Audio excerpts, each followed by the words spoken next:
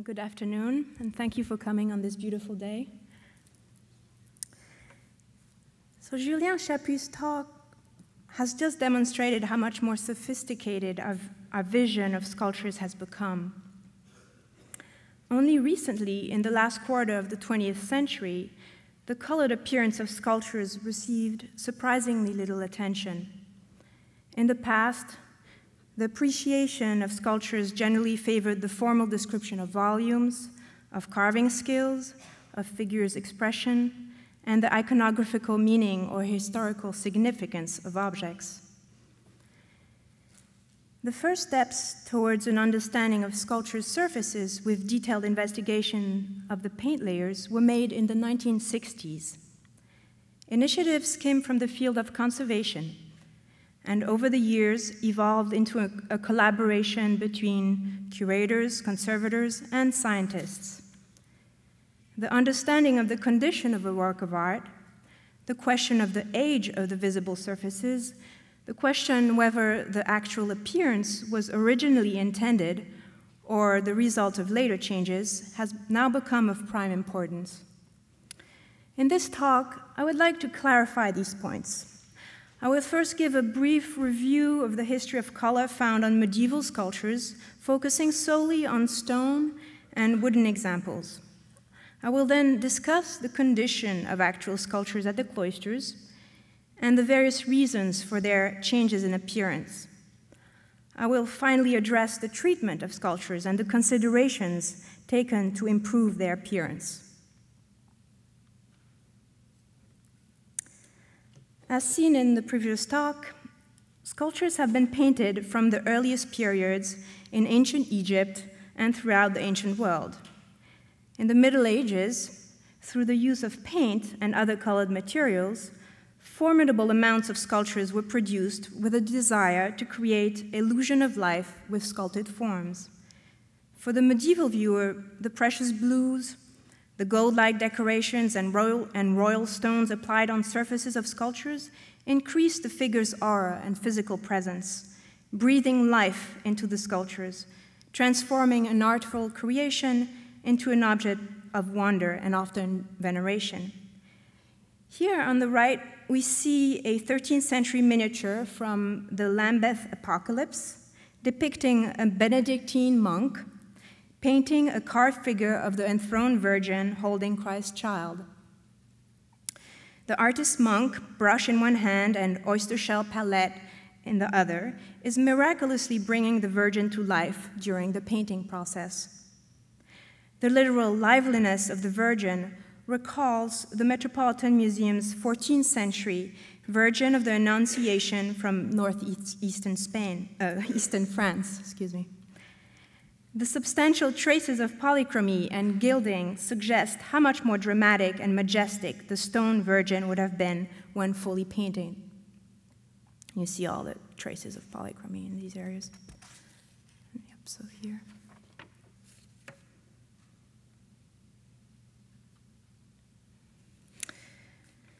The primary materials out of which sculptures were carved would significantly influence the final aspect of the exterior painted layers.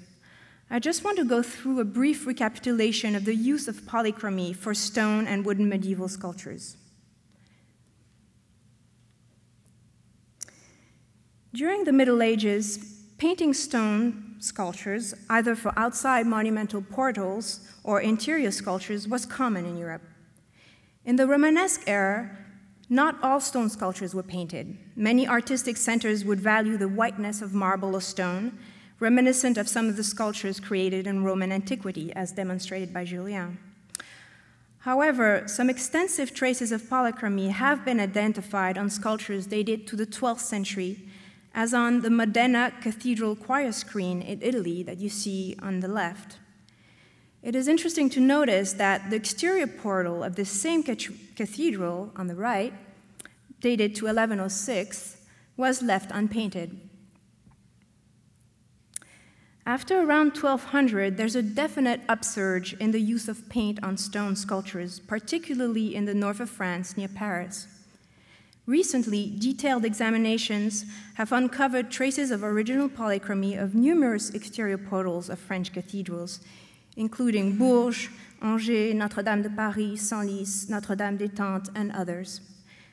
Portals were either fully covered in paint and metal leaves or simply accented by color in certain passages, leaving the rest unpainted. Here we see on the right a detail of the seated figure of Christ on Amiens Cathedral. It's on the west facade, and you have a view of the overall west facade on the left.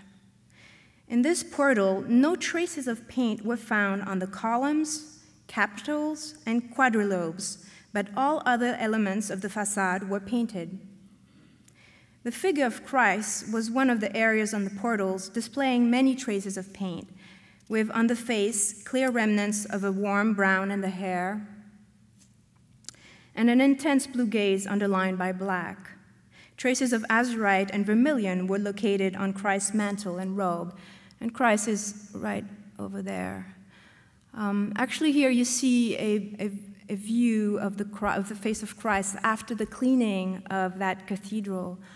And maybe the balance of all the polychromy is somewhat lost in that you have a really very well-preserved gaze with this intense blue, and the rest of the face, you see the ochre tone of the limestone, which perhaps would not have been as visible when fully painted.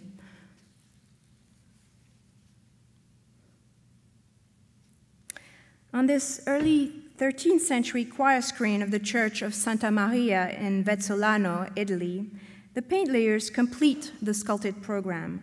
They refine or accent details carved in the support, add certain elements not indicated in stone, such as the angel's wings, and generally aid legibility of the figures, notably by offsetting them with a painted background. Two outstanding examples of stone figures fully painted enrich the Cloisters collection, and you have seen some of them in the prior talk, but I will go back to them in more detail. The Strasbourg Virgin, dated to circa 1250, is carved out of light pink sandstone. The sculpture was protected from the elements by being located on the cathedral's choir screen inside, and much of the original paint layers have survived. The surface was mostly gilt, with the exception of the white collar, all the way up there,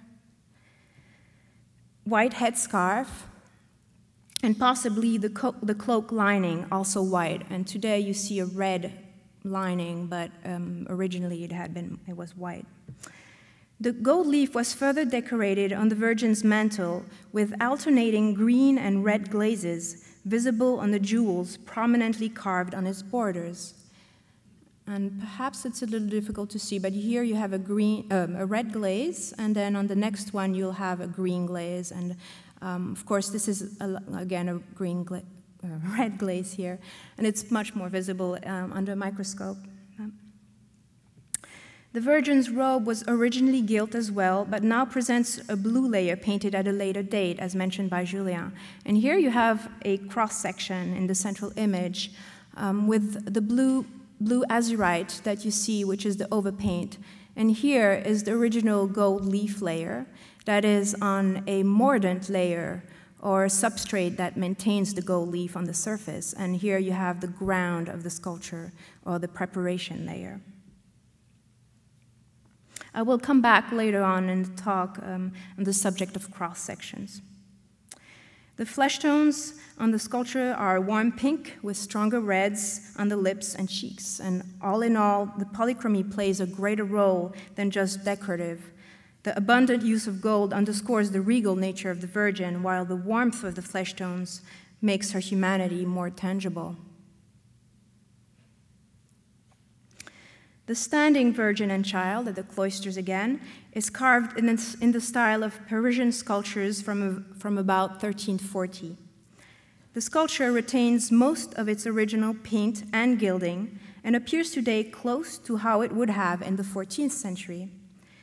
The Virgin's azurite blue mantle is embellished with a stencil pattern of gilded cress here. The lining of the cloak was white with black imitation fur detail, here, in the style of present nobility. Her robe is less well preserved, but traces of original layers suggest that it was gilt and perhaps glazed. The child's robe is red with a stencil pattern of 5-petal gilded flowers. It was a little more difficult to photograph these. They're not as in good condition as the stencil pattern that you see on the Virgin's mantle. The Virgin's crown, as well as the borders of the Virgin's cloak, the collars of the Virgin's dress, and the child's robe, are all embellished with gilded reliefs set with colored semi-precious stones. And you see that on this detail of the robe and the borders. And you have, maybe not in this image, but there's a slight relief in the gesso in the border. And then you have these beautiful stones that are set into the gesso and maintained into the gesso, and you have them all over the sculpture, all over the borders of the sculpture in here. As opposed to stone, not always polychromed or fully polychrome, wooden sculptures were traditionally entirely enhanced by bright paint layers throughout the Middle Ages until at least the end of the 15th century. The way a carved wooden figure was polychromed would have changed its character completely. At first, in the Romanesque era, facial details remain linear, yet bring soul to Christ's downcast eyes on the Cloisters' Astudillo crucifix, a 12th century wooden polychrome sculpture from the convent of Santa Clara at Astudillo near Palencia, Spain.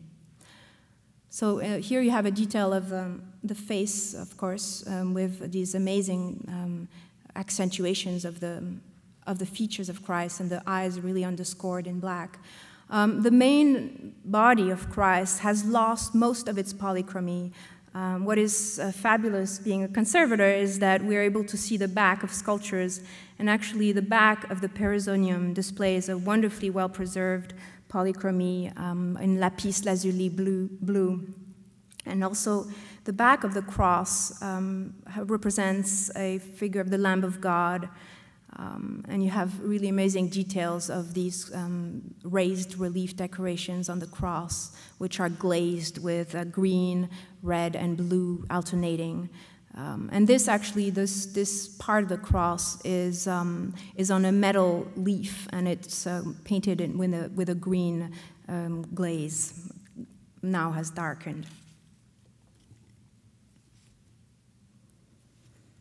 Towards the Gothic era, flesh tones are depicted to convey more realistic effects in line with the greater naturalism of the sculptural forms. To do so, increasingly sophisticated painting techniques are used.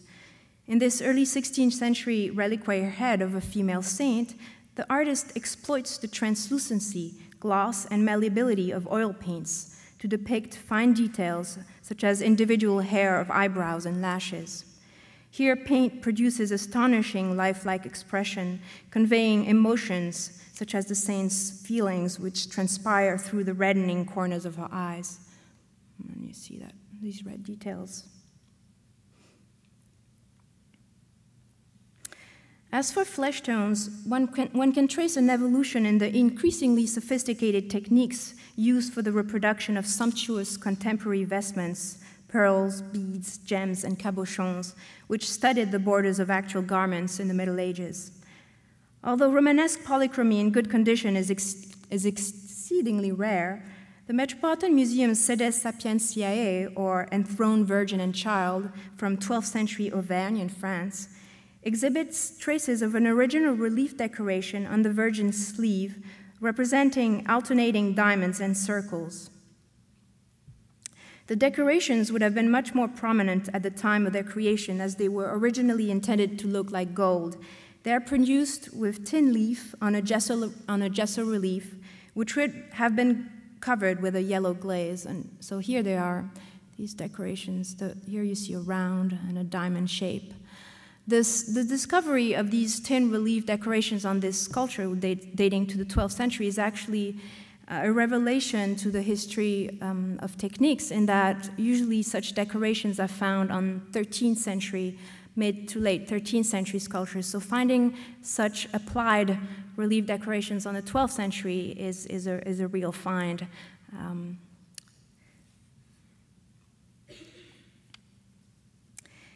Later in the Middle Ages, the application of prefabricated press brocades to imitate the three-dimensional effects of contemporary textiles became more common, producing stunning results. The Cloisters' late 15th century Saint Barbara from Alsace retains much of its original paint layers, with gilt wax brocades on the saint's red robe, a detail of which you see on the right, and scratched-in floral decorations on the painted silver mantle here. The wax brocades are relief ornaments prepared in molds, which were engraved with a textile motif, then covered by a leaf of tin as a releasing agent. Small amounts of liquid ground material, or here wax, was then poured into the mold while lukewarm. After drying and removal from the mold, the decorations were glued onto the sculpture to be further gilded in place. The other textile imitation, the scratched-in motif, is painted on this blue background, which actually has been analyzed as indigo, which is not a common dye one would find on a sculpture, so it's just an interesting technical point. And here you see, through the scratching of the paint, the silver leaf transpiring on the surface and making these wonderful floral patterns. After this overview of the history of polychromy on stone and wooden sculptures, I will turn the discussion towards the present condition of sculptures in museums, their physical history, that is, the question of the age of the visible surfaces. It is a misconception to think that objects look more or less the way they did when created, nor do they generally correspond to the original intention of their creators. Obvious damages are usually recognized, but there's a little understanding of the degree to which sculptures and other works in museums have been reworked to the taste of the era, and the degree to which they have been cleaned and restored by museums in response to new findings or to make them more displayable. Now, a long list of possibilities explains the shifts in sculpture's appearance from their original aspect. I will name a few. At best, there's natural aging. Even in cases where the original surfaces are well preserved, they often do not correspond to the original appearance, since materials used have altered naturally due to chemical and physical changes. Perhaps the most well-known phenomenon is the tarnishing of silver leaf, which unprotected becomes black by oxidation. Some pigments and colorants fade with light, others turn black or shift in color, and varnishes or glazes usually become brown. Now, the Cloisters' enthroned Virgin and Child from Spain, you see fully on your left, is an example where the polychrome layers are almost intact, and a sculpture, or at least polychromy, considered to be in choice condition for a late 13th century sculpture. Remarkable passages of enamel-like red glazes over silver leaf decorate the child's mantle with imitation fur details in the lining. So here you have this wonderful red glaze, and maybe in the cracks of this glaze you see this gray tone, which is a metal leaf, silver leaf. And the imitation fur detail you can slightly make sense of in this part of the sculpture. The painter's free hand can still be sensed embellishing the Virgin's belt on the right, while his steadiness and finesse is experienced through the painting of the Virgin's eyebrows. The belt presents a silver leaf that is decorated with black quadrifoil ornaments and a gilded bottom edged with a black fleur-de-lis ornament. Here's the gold and then the silver transpiring through the black paint. Upon closer investigation, we see that certain shifts in color balances, such as the Virgin's mantle, which appears gray today and was originally meant to be a warm gold imitating the precious leaf through the use of fine silver leaf covered with a yellow glaze. So here you see mostly a gray mantle. However, under a microscope, you see the remnants of this yellow glaze, which would have covered the silver leaf and would have given this so-called imitation gold. Most changes in sculptures are, however, voluntary. History's accidents, notably changes in religious beliefs, have often harmed medieval sculptures. Throughout the Middle Ages, the mimetic quality of colored sculptures, together with the sumptuousness of their ornamentation, was always problematic for the church. Both characteristics were closely linked to idolatry and the display of wealth at the expense of the poor. The movements ruined and defaced many sculptures along with their colored surfaces. And here you see an early 16th century stone sculpture of Saint Michael, which was found in pieces, and you see all the different sections of the sculpture. And it was found in what is basically a sculptor's burial ground in Bern, Switzerland. The sculpture was once fully painted, measuring up to 8 feet in height. And as you see on this 17th century manuscript page on the right, Bern was the center of an extensive Lutheran iconoclastic movement in the early 16th century, which destroyed many artworks. Even more disastrous for polychrome sculptures has been the enduring movement of neoclassical taste that Julien extensively talked about. By the 19th century, restorers dutifully stripped original colors from surfaces in the name of honesty towards the material and antipathy towards color. Stone and ivory sculptures were washed, soaped, scrubbed, bleached, while wooden sculptures were dipped or covered in caustic solutions, even scraped of their layers of paint with sharp instruments. Here you see a late 15th century shrine at the Cloisters representing the Dormition or death of the Virgin. The shrine was completely denuded of its paint layers. The shrine originally had 2 wings also decorated in painted low relief. So the wood was stripped, probably with a caustic solution. As you can see from here, you have a detail of the foot of one of the apostles here, and you have the grain of the wood, which are slightly raised. In here also, you have these damages made on the wood, and that is from the caustic solution applied to remove the paint layers. And this lower image, you have just the traces of polychromy blue on the white preparation layer that is in the corner of the shrine. Some sculptures were spared of this stripping, but were still adapted to the neoclassical taste or trend by painting the multicolored sculptures with a gray layer imitating stone.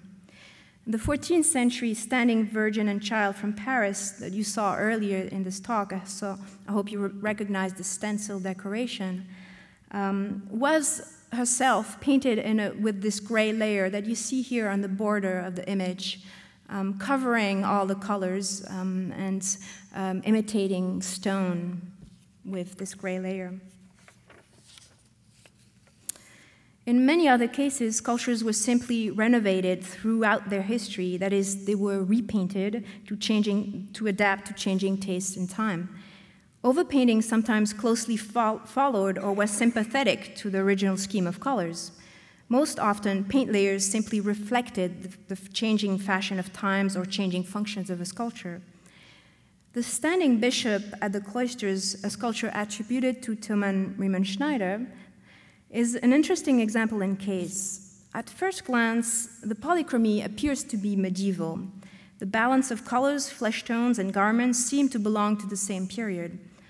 On closer look, however, paint layers reveal several aspects which seem to be inconsistent with an early 16th century date. The decorative scheme of gold banding on a glazed silver garment is a little unusual for the period. The gold leaf itself is very thin and small in size, more typically used in the 19th century. The flesh tone, the hair, the gloves, the white alb, here, the fringes of the cope, and the plinth as well, are all undeniably overpainting layers, so they're not original layers. There's argument that the sculpture is an early 16th century work of art with anachronistic paint layers dating to the 19th century. It is possible the sculpture was originally a so-called monochrome sculpture by Thielmann and Riemann Schneider, an example of which you can see on the right with the Cloisters box with standing Virgin and Child, attributed to Nicolas Gerhard von Leyden, dated to circa 1470. I know, I'm not in the Middle Ages anymore. Conservation practices are sometimes not readily understood by the general public. High-profile cases of cleaning works of art appear on the front pages of newspapers around the world. For example, the cleaning of the Sistine Chapel in Rome, that you recognize here on the left, was famously controversial. However, regrettably, media reporting on these high-profile cases is often formulated in terms of controversy, often neglecting more significant discoveries or achievement performed during the treatment of these works of art. As demonstrated in the last section of this talk, sculptures do not look the way they were created in the Middle Ages, and curators and conservators constantly need to turn their thoughts on the sculpture's presentation. Conservation practices begin only after meticulous studies of the various deteriorations in the support and surfaces of the multiple paint layers found on sculptures, and only after an understanding of a sculpture's material history. Preliminary investigation of polychrome sculptures always begins with a detailed surface examination under a stereo microscope. The majority of the surfaces found on sculptures consists of a number of layers on top of each other, which are composed of different materials and consistencies. Normally, only the top layer is visible, and in very specific cases, a stratigraphic window is opened to understand the aspect and condition of the various layers of paint. And on the top right here, well, actually, it's the right complete, is one such stratigraphic windows. It was performed on the back of this St. John, dated to the 16th century from South Netherlands. The window measures about 1 square inch. It is done under a microscope with a very small scalpel, and what it does is that we delicately remove layer after layer of the history of overpainting campaigns, slowly coming back to the original paint layers on the bottom here, so that we understand what happened in the various stages of the sculpture. However, as you can understand, such windows are usually not performed on sculptures as they are a little obtrusive for the sculpture. In this case, we knew that the sculpture was going to be, all these paint layers were going to be removed, so this was just a historical document of the various stages of polychromy. Most often, we perform what I already mentioned is cross-section analysis, which is an extraction of a small sample of paint from the sculpture. The St. John here was painted 17 times during its existence, and here on the left you see the 17 layers of paint, starting from this original layer, and this is a dark green glaze on a white preparation, and going all the way, that's number 2, and here it was painted this red, and this is dirt layer, and red, blue, and up green, you know, going up to the last yellow layer that you see on the right. And this is number 17 all the way up there. So these cross-sections help us understand what happened to the sculpture and also reveal the individual characters of the pigments used for each layers, an important aspect for the understanding and dating of painting techniques. This information that we gather from cross-sections and all other analysis is reproduced through a table, a conclusive table, which gives you an overview of the history of the sculpture. And what we do is that we take a sculpture and we separate it in sections. So for the hair, the eye, the flesh, the robe, the interior of the robe, the exterior of the robe, and the mantle, interior, exterior. And then we just, this is the original layer, and we go up and through centuries. And it's an interesting case as you see the repainting of the eyes and the different the different trends in repainting the eyes all the way up to the last layer. Turning our attention to treatment of sculptures, the main objective is mostly to recover the aesthetic unity of a work of art while respecting the object's authenticity as a creation and as a historical document. Treatment requires critical interpretation, judgment, and sensitivity from both curators and conservators. There's overall agreement that the sculpture over-restored looks wrong and that obliterating signs of age makes sculptures seem somewhat fake. Critical problems of conservation usually involve cleaning, removal of possible overpaints, and minimization of disturbances caused by losses. The cleaning of a sculpture can be truly transforming, especially for polychrome sculptures, which, as just demonstrated, have often been covered with layers of overpaint. Removal of these modern paint layers is undertaken only after considerable thought and research, the process being fundamentally irreversible. However, in certain cases, cleaning will reveal well-preserved original layers, offering detailed evidence of the original creative process. The Cloisters St. Barbara that you see here was treated at the Cloisters in the 1970s and represents a case where overpainted layers could be removed to disclose an original polychromy in good condition. The sculpture had already been treated in the past, possibly before entering the museum's collection in 1955. The black and white photography of the saint on the left represents an image prior to the first treatment, covered with dull paint layers. After this first treatment, most overpaints were removed, sparing the flesh tones on the saint's face and arms. The overpaints remaining on these flesh areas were a grayish layer covering original paint in good condition. In 1970, or in the 70s, conservation removed the gray layer on the flesh to disclose the original paint. On the left, you see a treatment half performed with the gray layer on the right and the exposed surface on the left. The treatment has brought all sections of the sculpture to a single level, that of the saint's original polychromy. And here is a finished image of the face of St. Barbara after treatment. You see that these losses that I will speak about a little later have also been inpainted so as to give a full view of the flesh without having this distraction of the loss.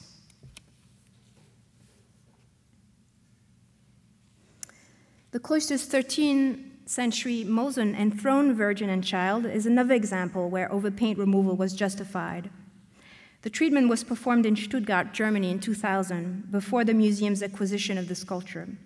As would have been performed at the museum today, the sculpture was thoroughly analyzed to understand the painting materials and their layer structure, and allow secure identification of pigments, metal foils, and their sequence of application. Now, prior to restoration, the sculpture was in very poor condition. It was severely damaged by wood-eating insects. You see these holes here caused by wood-eating insects that disfigure the sculpture's volume. The sculpture had been painted at least 3 times in the past. The earliest complete overpaint was a Baroque layer, including the regilding of the Virgin's dress, there's a regilding, her crown, and the child's mantle. The lining on her mantle was repainted with azurite, and the outer mantle painted a red. The cushion's cover was overpainted a light gray paint. I see all the way up there. And flesh tones overpainted in the light browns. In the 19th century, the sculpture's base, child's hair, and Virgin's crown were overpainted with a red lead paint. Let's see the red. While losses in the gold were retouched with what is called bronzine, which is a granular imitation of gold. And it's probably in the 20th century that the whole sculpture was covered with a dark brown glaze, you clearly notice on the left, at which time broken or lost hands of the Virgin and Child were added. This overall dark glaze was meant to disguise losses, disparities, and paint layers, and aim at unifying the sculptural volume. One might say an early attempt at aesthetic unity. Since analysis revealed a well-preserved original 13th century polychromy, decision was made to remove the concealing layers of later paint.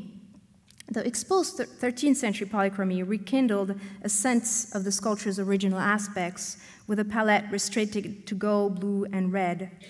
Well-preserved 13th century paints are a rarity in the museum's collection, and the small object has become a precious window to that past. The faces in particular display pale blue-gray eyes, outlined in reddish brown, gilded eyebrows, and rosy cheeks painted wet on wet. The gowns of the child and his mother are also in relatively good condition. On these, gold leaf was applied to a white ground and was decorated with black and red lines and simple floral patterns. The Virgin's cloak alone is poorly preserved, and you see only fragments of red on the white ground. Here's fragments of red. Now, besides cleaning, the minimization of disturbances caused by losses can significantly alter a sculpture's appearance. The safest course of treatment is, in fact, to interfere with the object as little as possible. For the Cloisters' Mosen-seated Virgin and Child, the wear and abrasion from years of handling and/or adulation has somewhat softened the sculptural volumes, the crests of the folds, the child's feet, polychromy on the left arm and thigh. Both Virgin and Child have lost one hand, and so these hands were removed. The losses and abrasions are readily comprehensible as the result of use and history of the object. No attempt at inpainting or reconstructing losses was performed on the sculpture. Formally, even historically and aesthetically, there's justification for leaving wear without compensation. However, in other cases, non-intervention affects the appearance and legibility of a work of art. The so-called Autun Virgin at the Cloisters, which is a 12th century enthroned Virgin and Child from Burgundy, France, was treated with the concern that losses were affecting the sculpture's legibility. There are obvious losses, such as the missing child's head, three legs on the throne, here, and the two back legs are also missing, and deteriorations on the sculpture's base. Most of the polychromy is missing. The sculpture would have been originally multicolored in that the Virgin's mantle was this intense blue made with lapis lazuli. She would have had a green robe, which was made with a dark green glaze over a white preparation, so that the green glaze would have reflected against this white base. You have the mantle of Christ would have been an orpiment yellow, a very bright yellow, and a red robe. So she would have been quite stunning. But here we already have, with all these losses, an enthroned Virgin which exudes sculptural power. It's an amazing sculpture.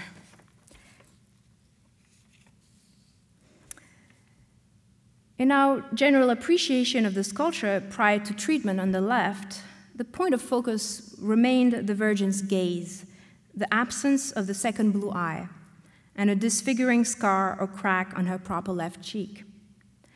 Now, cracks in wooden sculptures are common, as the wood, here birch, contracts in dry conditions and ultimately causing such disfigurations, so this crack. The original eye is fashioned out of blue glass, as can be identified on the microscope, as this blue form shape has bubbles and therefore cannot be a stone or a semi-precious stone. Now, a long discussion was initiated between curators and conservators to determine whether the crack should be filled and the missing eye replaced. The boundary between a successful compensation of a loss and an over-restored object was quite fine.